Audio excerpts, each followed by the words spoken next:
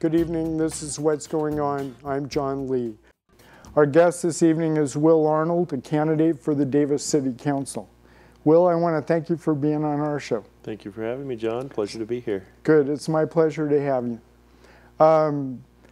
There are two big elephants in the room with you as a candidate for the Davis City Council, and normally what I do in the show is, the first half of the show is about where do you come from, and the second half is about where are you going.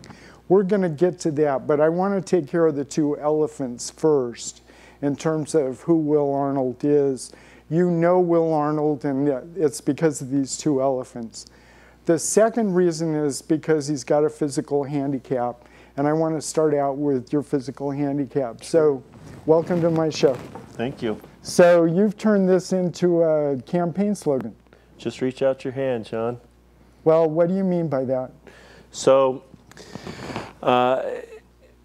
when folks are faced with shaking my hand for the first time, and I mentioned this in my campaign kickoff speech, I get a range of responses, anything from people just not knowing what to do, all the way to grabbing me by the shoulder or doing a modified fist bump or something. And if I could tell folks what to do, it would be just reach out your hand. That makes it easy for me to shake your hand. And I told that story to a couple of people, and they thought it was a pretty apt metaphor for my candidacy for city council. So it's become somewhat of a slogan of mine. So you've had to live with this your whole life. Sure. Yeah. So when you were a little kid running around the rec pool at UCD, everybody knew who you were, no doubt, just because you were the kid without any arms. Yeah. In fact, I kind of count myself lucky in that regard. There's, you know, folks with disabilities run the gamut of, there's all kinds of disabilities, all shapes and sizes, levels of severity, etc. But one way to sort of categorize, if you will, folks with disabilities is people who are born with their disability or people who acquired them. And frankly, I've always considered myself somewhat lucky, if you can say that, that I don't know any different. So my entire life, the first time I ever picked something up, the first time I ever fell over, it was all with the body that I have now. And so I don't know what I wouldn't know what it's like to have a full set of arms. So what's it look like when you drive a car? I'm pretty close up to the steering wheel, and probably a lot of me leaning forward and leaning backward. I'm a little bit limited as to which kinds of cars I can drive. They've got to have a lot of headroom so that because I'm a pretty tall guy, and so I've got to be able to lean forward, and so probably, unfortunately, Lamborghini, you know, it's beyond just economic reasons that I'll never drive a Lamborghini because my head would hit the windshield. But the only small car I've ever driven is a Volkswagen Beetle, one of the new Beetles, and those have, of course, a ton of headroom. And I loved that because I for the first time ever, got to zip around in a tiny car, but mostly it's bigger cars. I had a pickup truck when I was a kid, and I mostly drive my Honda Pilot now, and so they got to have a lot of headroom. So test driving a car is very important to me. And I used to utilize a modification of a pretty minor modification where I had something strapped to the bottom of the steering wheel. It was just sort of it started out as a knob, but really we ended up just putting a little maybe 4-inch metal bar out there that I used. And then one time it started to wear down. You do put a lot of torque on it, and it was about to break, so I took it off, and then I had to drive, and I said, this is easier. I like it better with just the steering wheel. So ever since then, I've just used the steering wheel. And so the only other modifications I have for my car, I have to wear my glasses, obviously, or contacts, I suppose. It needs to have a blinker that's working because I can't do the hand signals, and it has to be an automatic for obvious reasons. That's incredible. So I tried to drive a stick once with a friend. She was doing the shifting of the gears, and but obviously still I was stalling out and stuff. I mean, I didn't even know the basics, but no, it should be an automatic. Okay, I've seen you do a lot of electronics work with your toes. Sure. So talk about how you use your toes the way most people use their fingers. Sure. So I still, I mean, I use my toes for a lot of things. I find myself gesturing with my feet a lot when I'm in a conversation. Do people pick that up? Yeah, sometimes. Obviously, it depends on the venue and my comfort level, but sometimes it's easier for me to grab things with my feet or manipulate certain types of objects with my feet. The best example, an early example, was 1985 when the Nintendo Entertainment System came out, and of course a watershed moment for any child of the 80s like I am. And my friend got a Nintendo for Christmas, and I started playing it, trying to play it with my hands, and it was a little bit awkward, and I kind of tried different, ways of doing it. And then I said, I'm just going to give it a go with my feet. Put the controller on the floor and play with my feet, and it worked, and I was good. And I just yesterday was playing Mario Kart with my wife and was playing with my feet, and of course I won all the races. And so that's how and that's a little trivial example. Obviously, it's not, important. So let's to talk about an day-to-day, important example. What Sure. about the Rubik's Cube? Yeah. One of my claims to fame is that I am a former world record holder. If you go, in fact, to, I believe it's speedcubing.net, which is the official web database of world records for the Rubik's Cube, I'm still on there. No longer a world record holder, but it shows past world record holders. But I used to have the world record for the fastest person to solve the Rubik's Cube with his feet. It's actually Somebody actually beat you? My record's been shattered, in fact, by some Europeans. I think I threw down the gauntlet, and now the record is. So I'll share that story very quickly. I learned to solve the Rubik's Cube. It's like any game, including video games, where there's a level 1 that's kind of easy, and the levels get progressively harder until you're at the last level where you're solving for the last little bits of the cube, and it's a pretty intense algorithm that you're using. And so, but somebody taught me to solve the Rubik's Cube, and once again, it was clear to me that this was going to be far easier to do with my feet. And so I would solve it, and it's a fun thing to do while you're sitting and watching television or something, to solve it and then mess it up again and solve it. And I happened to be on the internet looking, and I saw a picture of an elephant with a paintbrush in its trunk, which of course I had to click on, right?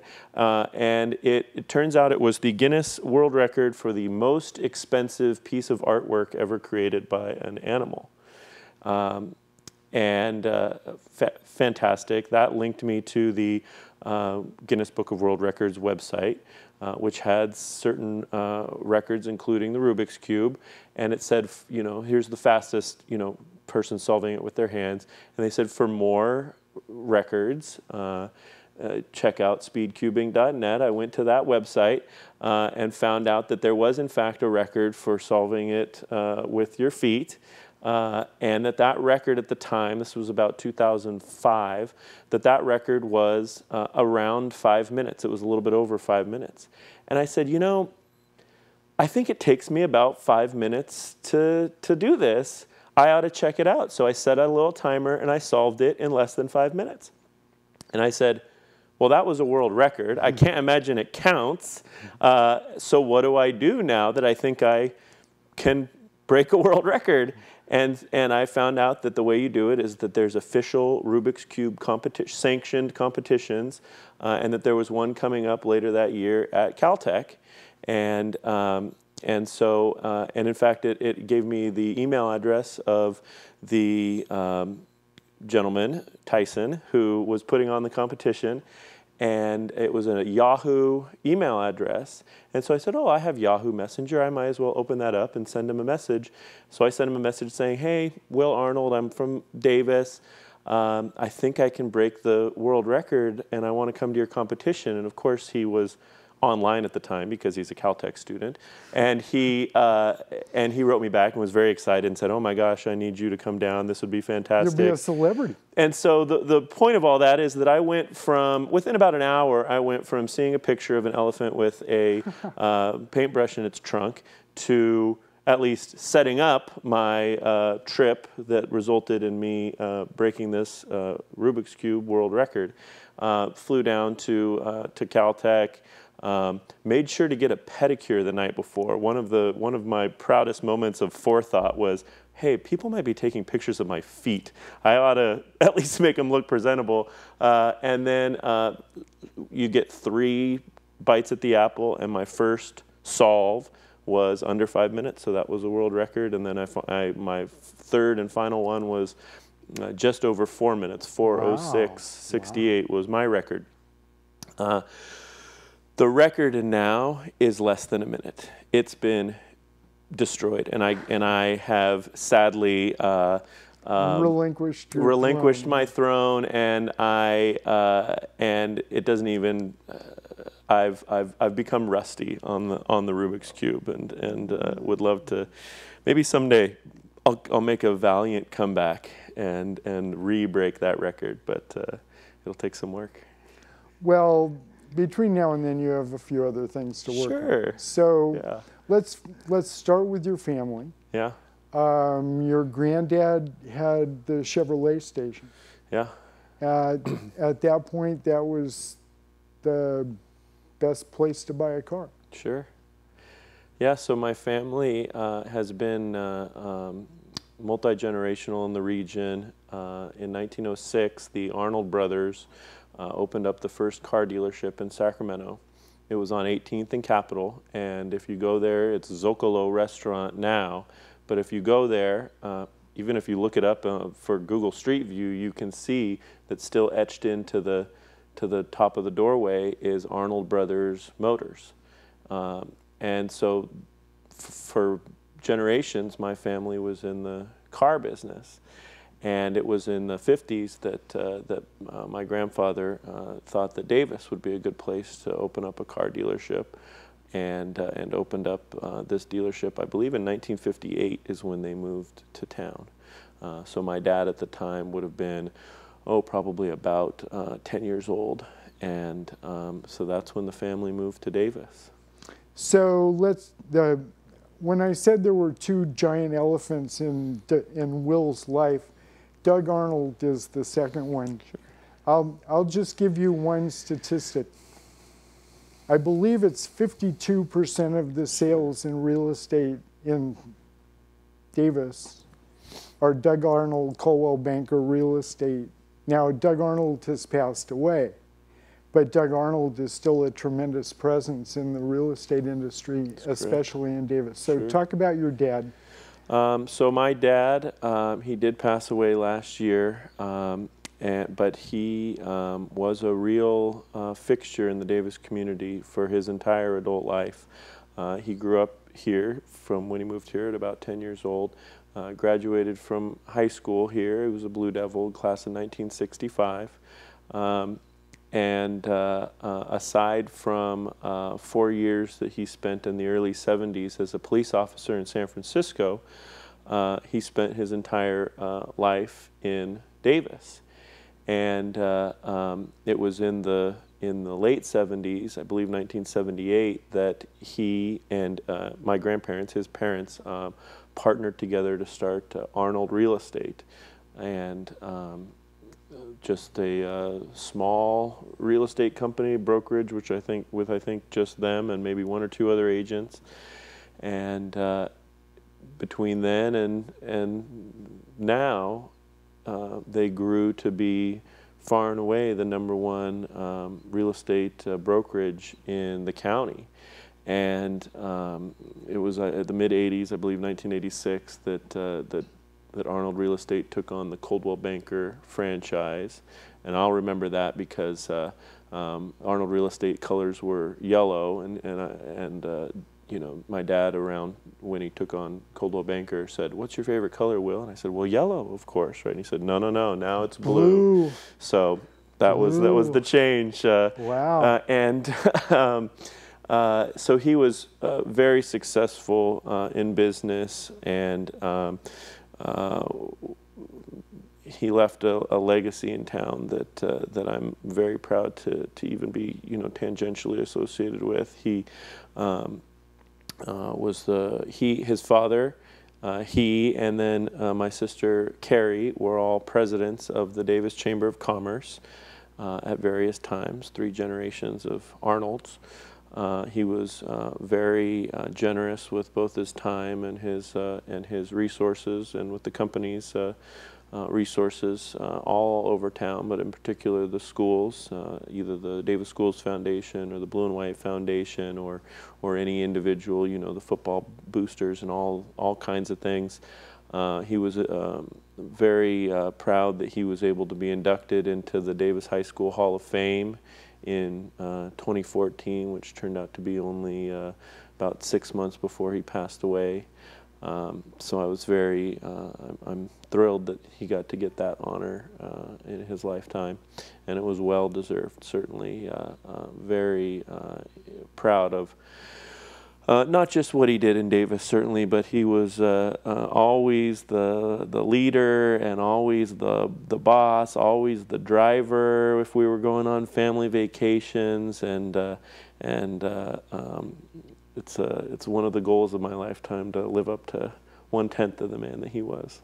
And a Giants fan. Oh, of course, yeah. Well, he was a Giants fan as a kid, but then he was, like I said, he was a cop in the 70s, and Ingleside was his Ingleside 17 was his call sign, and he also did some of the Giants games, did security for the Giants games, and so one of his claims to fame was that he saw Willie Mays naked in the locker room, which I think is not too better many than a people signature. Not too many. And we would go to Giants game back, of course, when they were playing at Candlestick, and you know, there'd be a big line of cars on the freeway getting off at an exit, and he would get off about 2 exits ahead of everybody else, and we'd be going down these back streets in San Francisco, no sense that I had that, you know, we were anywhere near the ballpark, and then he would turn a corner and bam, there we were, and we had jumped the line completely because he knew his way around the city, and that was always fun. I think San Francisco was always a second home to him, and it's always felt that way to me since then. Giants fan, 49ers fan, and just a love for that city that I try and pass on to my family. Well, thanks for that. Let's move on, but Sure. you know, those 2 elephants are Sure. going to be part of the rest of the conversation as well. So talk for a minute about growing up in Davis. Sure. So I was born at Woodland Memorial Hospital, came home to a house on Marina Circle, and you know, my dad was very well known, grew up in town, but also had this business. My mom was a teacher in the Davis School District for 40 years. So, you know, the old saying, it takes a village to raise a child. I mean, for better or worse, this village raised me. It was my babysitters were always students that my mom had. The probably certainly most famous pair of babysitters that I had, they would babysit me together, were Franz and Mike. So that would be Franz Wisner and Michael Franti were my babysitters at once. And of course, Michael Franti is now a platinum recording artist, and Franz Wisner is a best-selling author. I mean, who can ask for better babysitters? Although I do have a good friend who was babysat by DJ Shadow, another famous Davis product. So, you know, famous babysitters, I guess, happen in this town. But, you know, I've seen the community grow in every sense of the word. Certainly, you know, I grew up in North Davis, north of Covell, and I remember when I was a little kid, I was pretty much at the northern border of town, and that was before North Star came in, and so we would play out in those empty fields and stuff, but also grow in the more amorphous sense, in that it's you know, the city matures, cities mature as I matured, and it's been fascinating to watch and be a part of it and sort of come of age in this community. I mean, the things that we have in this community, the schools, of course, and my dad was always he was a businessman first and always a very conservative guy politically, didn't really like taxes, didn't really like big government operations, but he'd be the first to tell you that there's one reason and one reason only that folks will pay twice per square foot for a house in Davis that they would in any other town, and it's the schools. And so you know, I'm a product of the Davis schools. I went to North Davis Elementary, where my stepson Mauricio now goes. Went to Emerson and then the high school, and I was student body president at those latter two. And really, you know, the types of things that I was involved in junior high and high school, certainly looking back, they seem pretty trivial, right? You know, the student government deals with dances and events and things like that. This is not the fate of the world, but at the same time, the passions around the table when you're deciding about these things are no less intense than perhaps the passions at the city council meeting or at a commission meeting or something like that. And I've been a part of those organizations and leading those organizations for most of my life.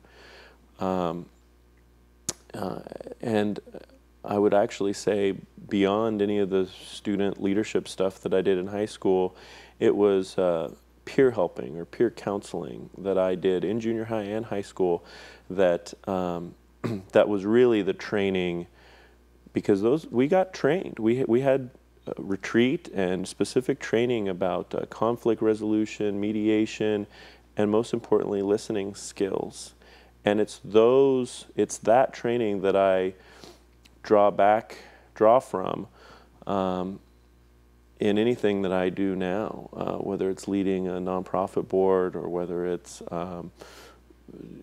doing policy making on the commission level or hopefully someday on the city council level, or even within my family or group of friends, is the ability to listen, to actively listen, and to take thoughts and ideas and to synthesize them into workable solutions.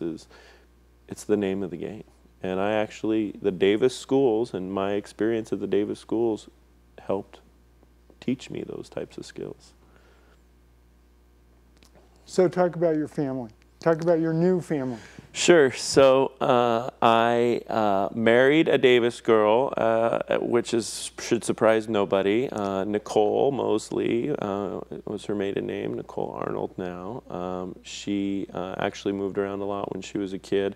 Was born in Sacramento. Spent some of her life in Texas, and then moved to Davis when she was in high school.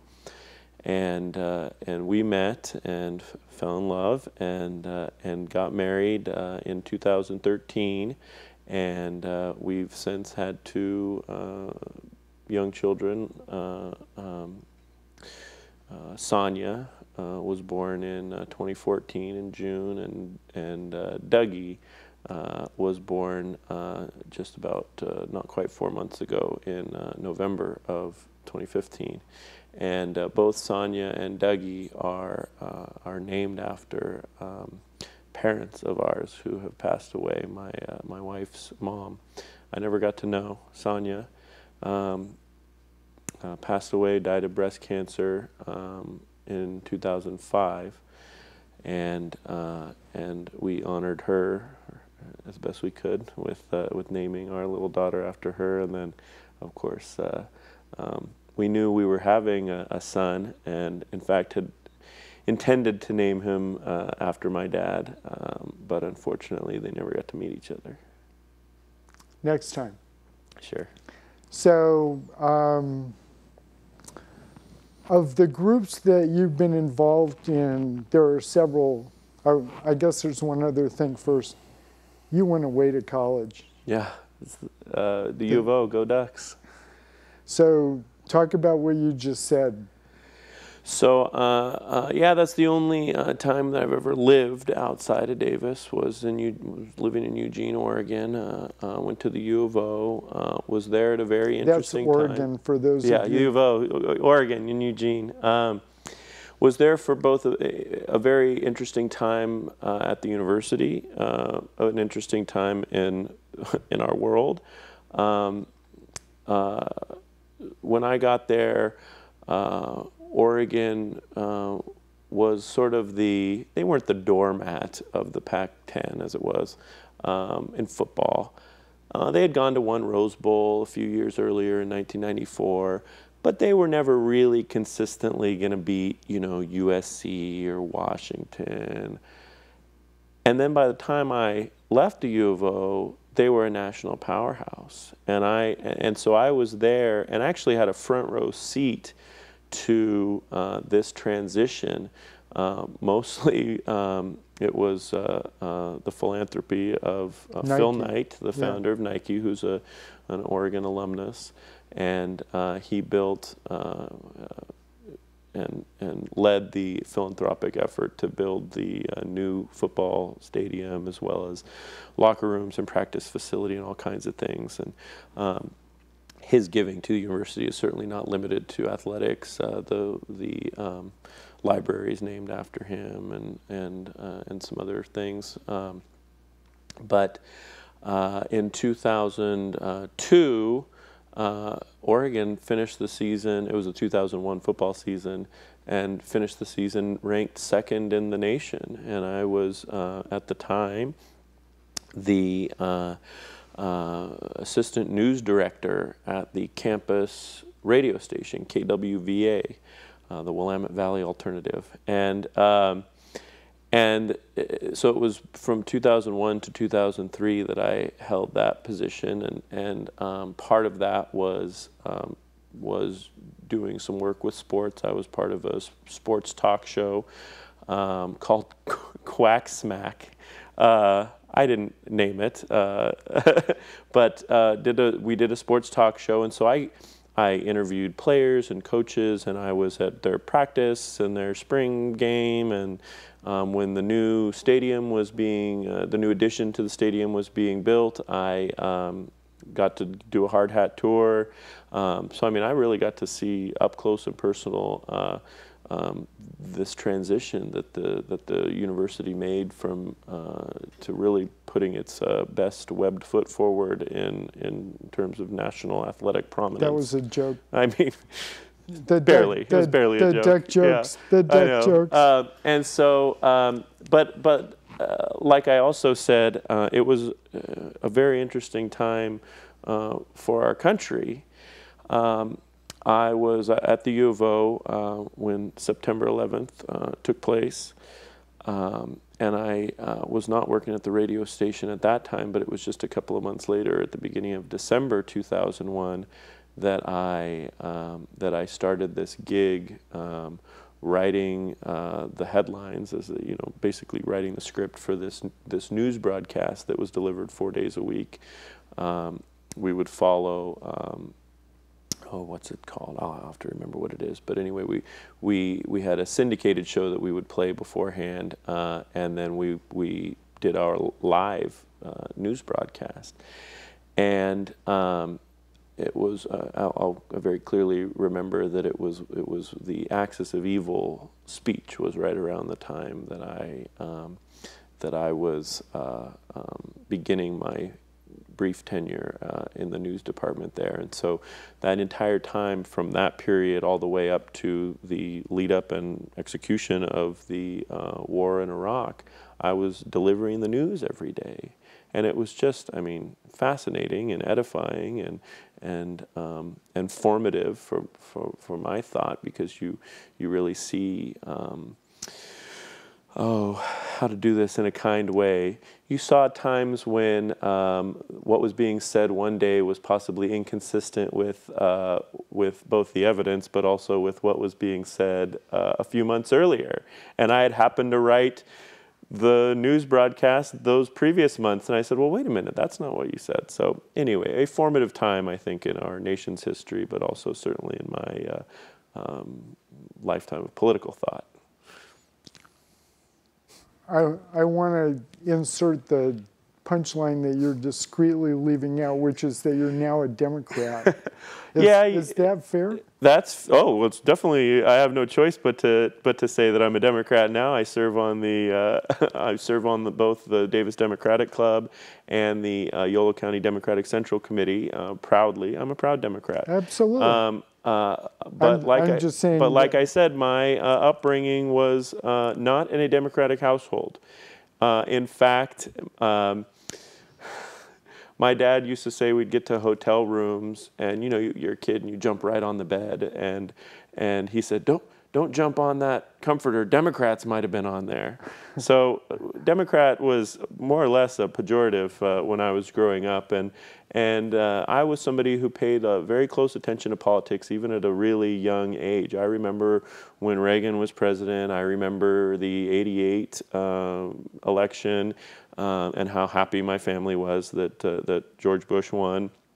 And then I very distinctly remember, and was not involved in the election, but I was in 8th grade in 1992 when President Bush was running for re-election, and obviously Bill Clinton won that election, and that was the Ross Perot election.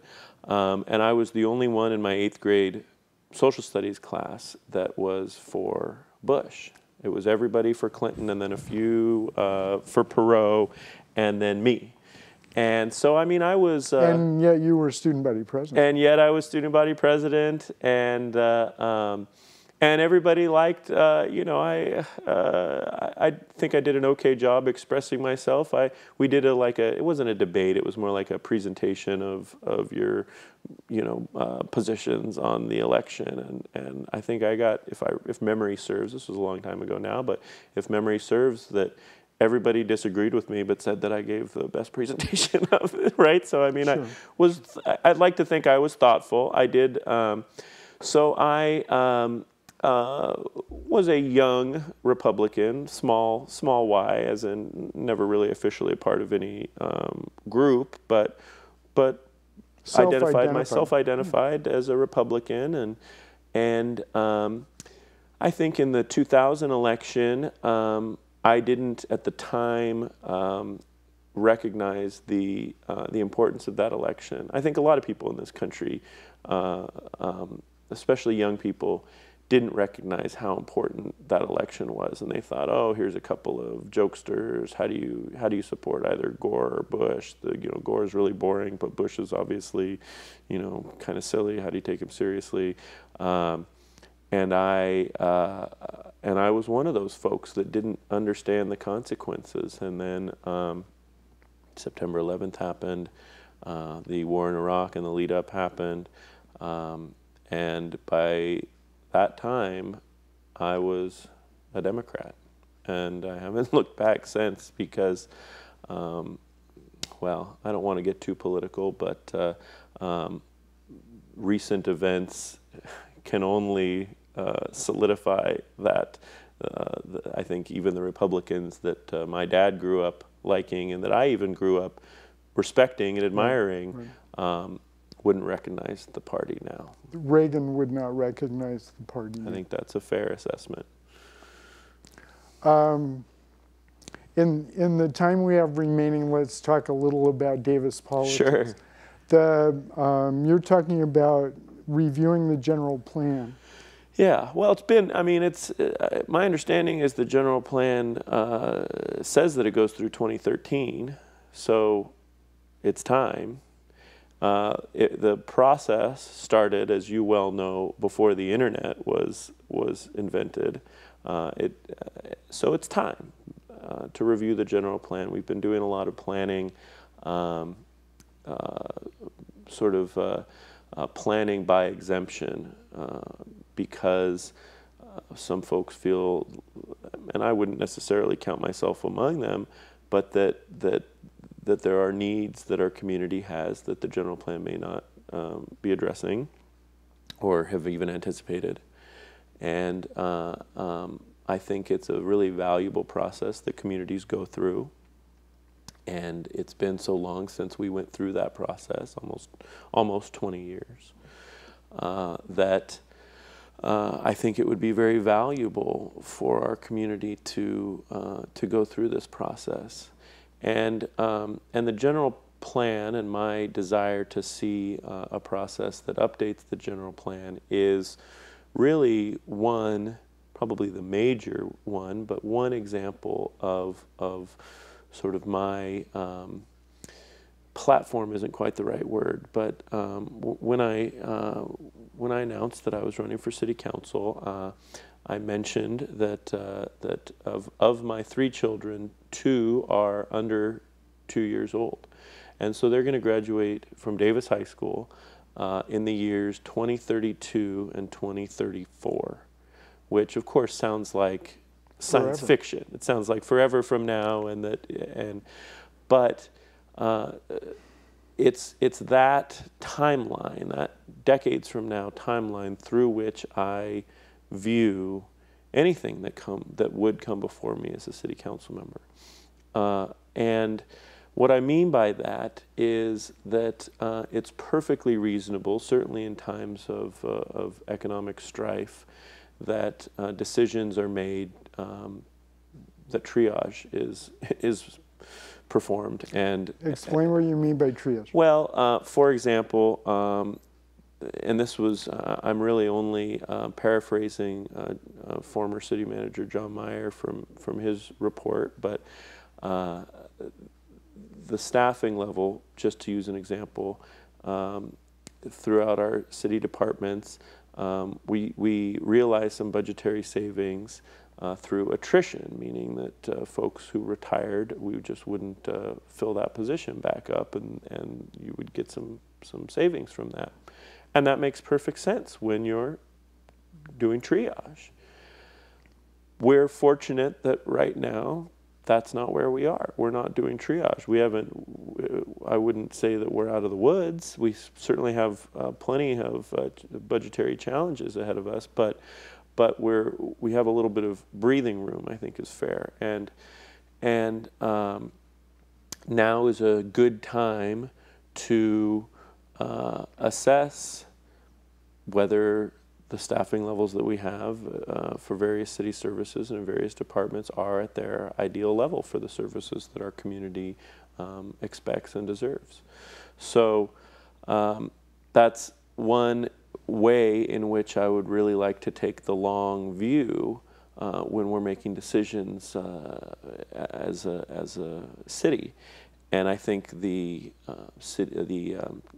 general plan is sort of the best, clearest, most concrete example of a way to really involve our community members in a process in which we can do some real long-term planning for our community's future, for the time that little Sonia and Dougie are going to be cap and gown at Davis High.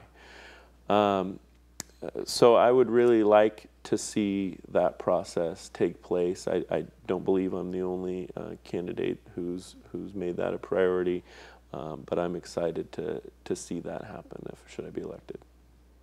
So I want to insert something here that you may or may not agree with, and that is that the state constitution allows a city to become a charter city.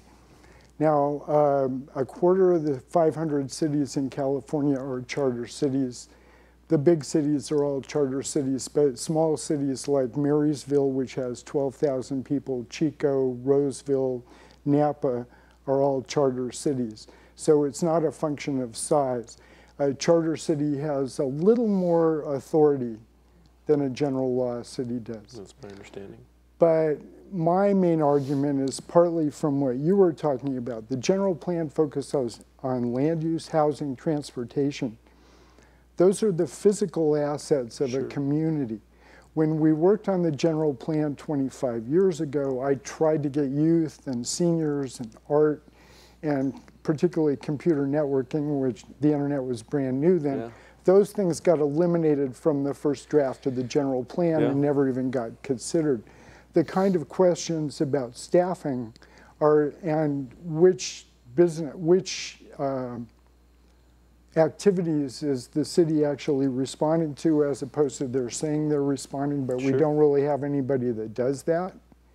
We're in a very confused state now. We've had 7 city managers over the last 15 years, and because of that, there's been too much triage. Now, I know what triage means, and many people here do too, but I needed to know what you meant by it. Sure. And at this point, the city is under good leadership. I think Dirk Brazil is doing a great job as city manager, but there's a lot of holes and there's a lot of skeletons in the Davis closet at this point, and we need to move forward. Sure. So I hope the city council, the next city council, will consider a charter. And that's the end of my political sermon. Sure. So you've talked about becoming the infrastructure expert on the city council. Well, I don't know if I would say expert, but advocate. Become. Sure. Sure. Okay. Become at least the advocate. Yeah. So what do you mean by that? Well, so there's a reason why my my logo, my lawn signs, have the water tower as the central focal point, and it's because we have some real infrastructure needs in town. Some have been addressed recently. In fact, I would say that one of my proudest achievements politically in Davis is my work on the Measure I campaign, which was the 2013 special election to approve the surface water project. And it was something that needed to happen, in my opinion. I think it's the most important thing that's happened in town, probably in my lifetime. Maybe I'll live long enough that something else will come along. But it was a critical piece of infrastructure, and not just my opinion, but I'm somebody, to paraphrase the author Bill Bryson, I tend to trust possessors of arcane and privileged knowledge like plumbers and surgeons and, in this case, groundwater experts. Jay Lund, Shabana Glisson Schroeder, and others were in unison that this was something that the city needed to address. And so as I was able to make my small contribution in that effort by forming and then running the Yes on Measure I campaign in 2013, which was successful and passed the voters, and this summer, I believe, we'll be turning the big spigot on to get this surface water. So it's things like that that give me a lot of pride, because they're not sexy or whatever, but they are the types of things that are critical to the services the city provides its citizens, and that lead to quality of life in every way. So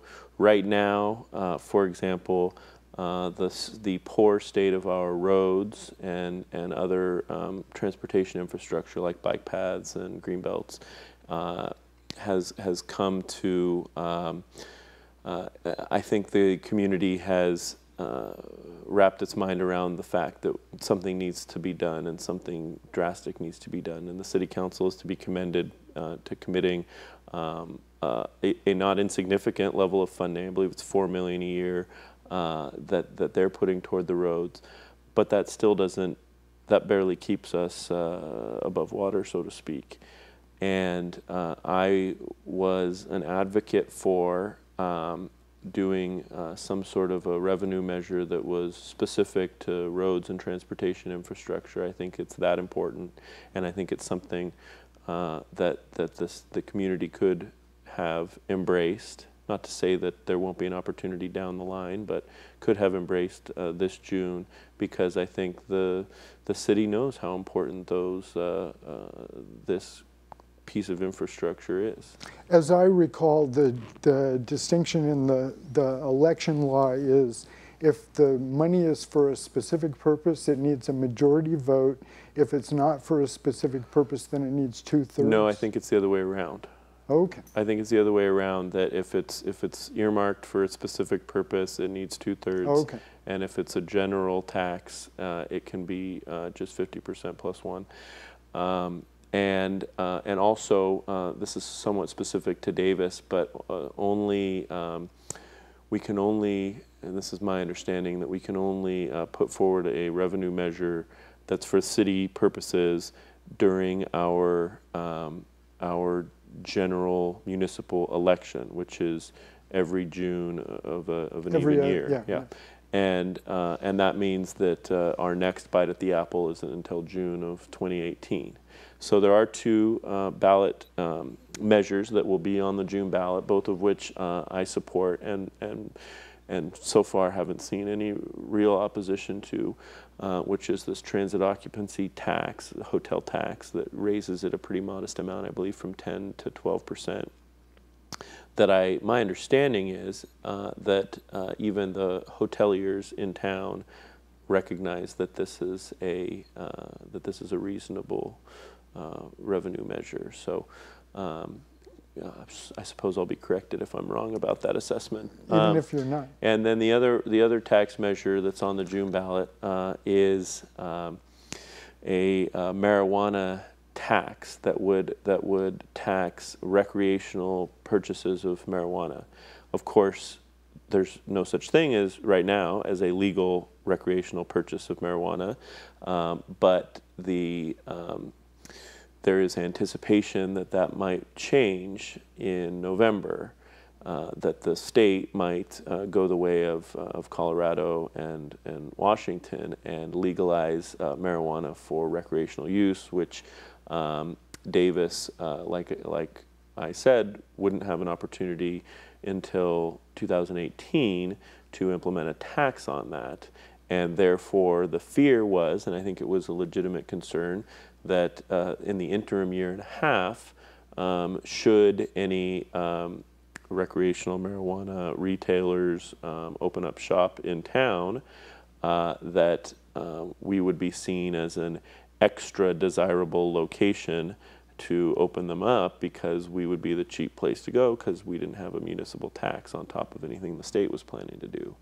So I think there was some good forethought in putting that measure forward, and I also think it's probably, now of course the November vote to whether or not to legalize marijuana is going to be controversial, but I don't think this tax measure is going to be particularly controversial. I think everybody knows that should this pass, Davis ought to take full financial advantage of that.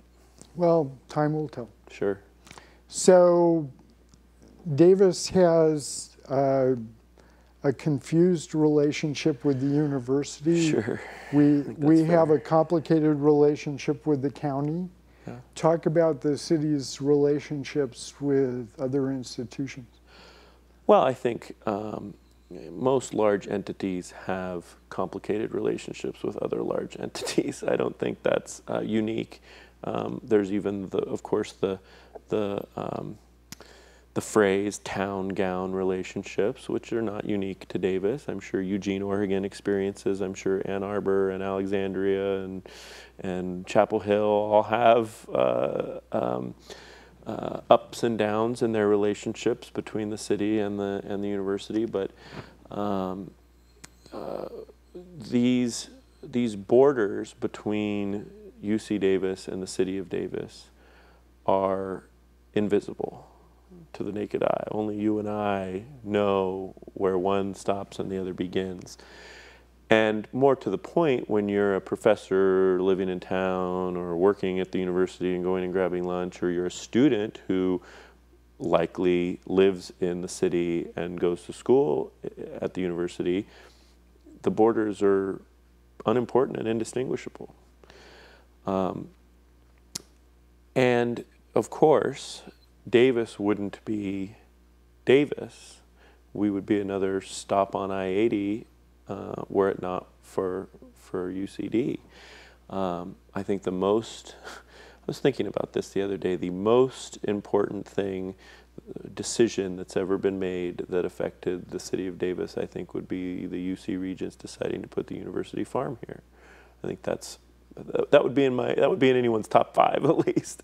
And so we are in most every way blessed by having this incredible institution right in the middle of town, essentially, but right next door. We have opportunities that most communities of our size don't have, whether it's educational opportunities, of course, but also entrepreneurial opportunities, opportunities for enlightenment and entertainment and engagement. It's not 0% why our school system is what it is. It's because we have folks who are connected to the university who are also connected to our school system.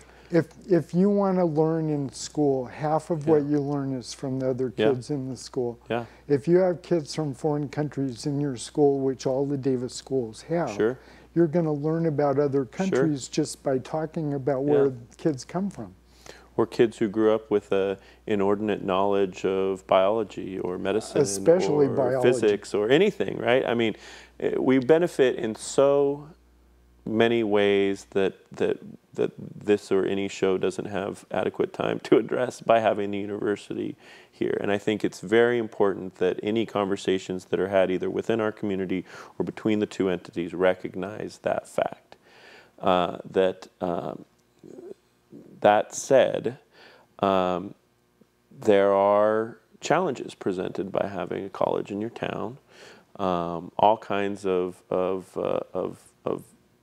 uses of our community that are not what our community chose to be the use, right? You got college kids that come up, and I sometimes compare a college town, at least in the way that the undergrads treat it. It's kind of like a motel room. You come in and you mess up the place, and then you leave, and somebody else has to clean it up, and so that happens.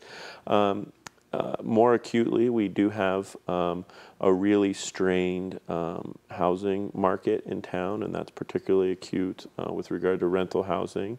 There's this incredibly small vacancy rate, which is far less than 1%. I think it's 0.2% or something. So essentially a zero vacancy rate, which has all kinds of negative consequences, not just to renters or potential renters, but to everyone in town, because you end up seeing these mini dorms pop up in neighborhoods, which have all kinds of negative consequences. You see a desire to build more rental housing than perhaps the community would be welcoming of. There's a real discussion going on right now that says that the university is not pulling its own weight or doing its fair share, however you want to describe it, of the housing, which I think is, I'm not somebody who's prone to hyperbole, but I think that that's a fair assessment to say that the university is falling short of its own pledged goals and commitments to house a certain percentage of students. There's an MOU from the late 90s that said that the university would house 25% of its students, and it's not. It's at 20 or something, so it's not far off, but it's not significant.